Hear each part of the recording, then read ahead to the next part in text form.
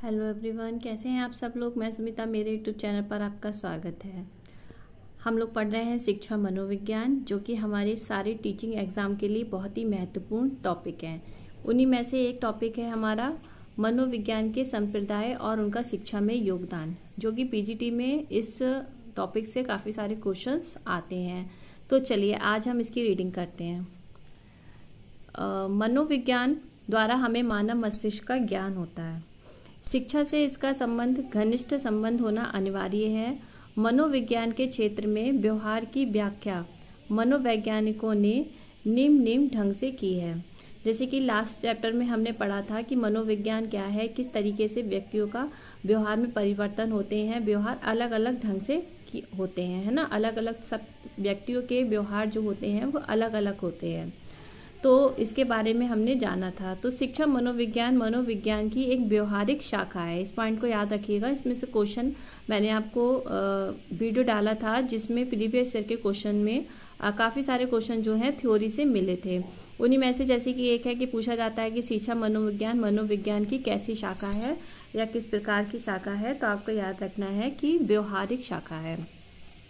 शिक्षार्थी के व्यवहार का विभिन्न दृष्टिकोणों से, जो भी शिक्षार्थी है, जो भी विद्यार्थी है, उसके व्यवहार का जो है अलग अलग दृष्टिकोणों से अध्ययन करने के लिए एक शिक्षक को मनोविज्ञान के क्रमिक विकास का ज्ञान होना आवश्यक होता है। इस क्वेश्चन को भी काफ़ी लोगों ने पूछा है अलग अलग तरीके से। किसी भी विद्यार्थी के अगर आप व्यवहार का बारे में पता करना चाहते हैं तो एक शिक्षक को क्या काम यानी कि करना चाहिए या उसको किस चीज़ का ज्ञान होना चाहिए। तो आपको ये याद रखना है कि मनोविज्ञान के क्रमिक विकास का ज्ञान होना आवश्यक होना चाहिए एक शिक्षार्थी के व्यवहार को जानने के लिए एक शिक्षक को, ताकि वांछित परिणाम प्राप्त करने के लिए वह उसे प्रभावित करके उसके व्यवहार में परिवर्तन और परिमार्जन कर सके। मतलब अगर हम किसी विद्यार्थी के व्यवहार को जान पाएंगे कि उसका व्यवहार किस वजह से है, तो अगर मान लीजिए उसका व्यवहार किसी वजह से कक्षा में अच्छा नहीं है या स्कूल में वह अच्छा प्रदर्शन नहीं कर रहा है और हम उसके पीछे, व्यवहार के पीछे जो भी कारण है उनको जान पाएंगे, तो उन कारणों को जब हम दूर करेंगे तो उस विद्यार्थी के व्यवहार में क्या होगा, परिवर्तन होगा और परिमार्जन, यानी कि हम उसको बदल भी सकते हैं।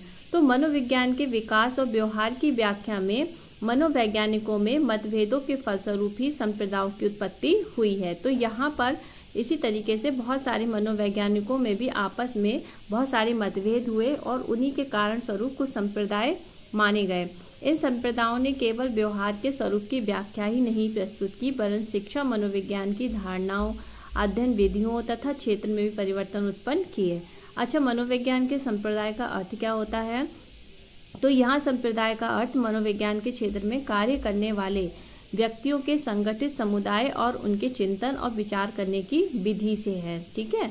तो यहाँ पर बुडवर्थ कहते हैं, इनका विचार है कि हमारे लिए संप्रदाय मनोवैज्ञानिकों का एक समूह है, यानी कि बहुत सारे जो मनोवैज्ञानिक हैं उनका एक जुट जाने की एक ग्रुप है, और जो कि एक निश्चित विचार प्रणाली रखते हैं, जिससे सभी लोगों को उनके अनुसरण हेतु मार्ग संकेत किया जाता है। यानी कि बहुत सारे वैज्ञानिक मिलकर एक ही विचार को प्रकट करते हैं। ठीक है, जिससे कि हम लोग जो भी शिक्षक हैं उनको मानते हैं। यदि मनोविज्ञान को सदा के लिए सैद्धांतिक और व्यवहारिक मूल्य वाला एक सही व उत्पादक विज्ञान बनना है, तो यहाँ पर बताया है कि 20वीं शताब्दी में मनोवैज्ञानिकों ने जो प्रयोग किए थे उसमें उन्होंने प्राणी के व्यवहार की अलग अलग ढंग से व्याख्या की थी, जैसे कि हमने लास्ट चैप्टर में पढ़ा था।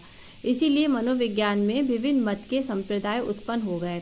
जैसे कि लास्ट चैप्टर में हमने पढ़ा था, कुछ ने कहा कि मनोविज्ञान मन का विज्ञान है, किसी ने कहा व्यवहार का है, किसी ने कहा आत्मा का है।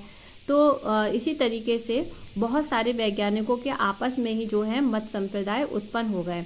इन संप्रदायों ने एक ही समस्या का समाधान अलग अलग दृष्टिकोणों से किया।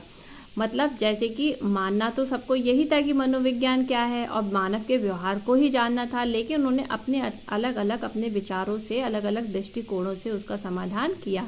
तो प्रत्येक संप्रदाय का अलग अलग क्षेत्र और चिंतन प्रणाली रही है। शिक्षा मनोविज्ञान में शिक्षा की समस्याओं का उपयुक्त समाधान करने के लिए इन विचारधाराओं में समन्वय की आवश्यकता नहीं होती है। ये संप्रदाय अपने विशेष क्षेत्र से संबंधित योगदान करके शिक्षा प्रक्रिया में सहायक हो सकते हैं। शिक्षा मनोविज्ञान का प्रमुख उद्देश्य क्या है? देखिए, बालक के सर्वांगीण विकास में सहायता प्रदान करना। ये क्वेश्चन भी आपने देखा होगा, बहुत सारे पेपर्स में आ चुका है कि शिक्षा मनोविज्ञान का प्रमुख उद्देश्य क्या है। ठीक है, तो ये ज़्यादातर ऑप्शन में होता है। मनोविज्ञान के संप्रदाय मानव मन को अपने अपने दृष्टिकोण से समझने का प्रयत्न करते हैं। जितने भी मनोवैज्ञानिक हैं वह किसी भी व्यक्ति के मन के विचार को, उसके व्यवहार को अपने तरीके से, अपने दृष्टिकोण से समझने की कोशिश करते हैं। तो प्रत्येक संप्रदाय ने मानसिक समस्याओं का गहन अध्ययन भी किया है। कुछ संप्रदायों ने शिक्षा के क्षेत्र में सीखने की प्रक्रिया, बौद्धिक विकास और व्यक्तित्व विकास आदि से संबंधित विषयों का अन्वेषण कर शिक्षा प्रक्रिया को प्रभावित किया है। अब यहाँ पर कुछ मनोवैज्ञान के कुछ संप्रदाय दिए गए हैं, जैसे कि संरचनावाद, प्रकार्यवाद, व्यवहारवाद। आपने देखे होंगे, इन टॉपिक से बहुत सारे क्वेश्चंस एग्जाम में आते हैं। फिर है आपका मनोविश्लेषणवाद, अवयवीवाद, क्षेत्र सिद्धांत और पूर्णांगवाद, प्रयोजनवाद। अब हम इन सारे टॉपिक्स के डिटेल में नेक्स्ट वीडियो में पढ़ेंगे। मैं आपको डिटेल में इसलिए पढ़ा रही हूँ कि आप जो भी एग्जाम की तैयारी कर रहे हैं टीचिंग से रिलेटेड, उन सब की तैयारी आपकी बहुत ही अच्छे से हो, आप अच्छे से इससे नोट्स भी बना पाएँ। अगर वीडियो अच्छा लगा हो तो चैनल को सब्सक्राइब करना, वीडियो को लाइक करना, शेयर करना और कमेंट बॉक्स में मुझे बताना कि कैसा लगा। फिर मिलते हैं, तब तक के लिए बाय बाय।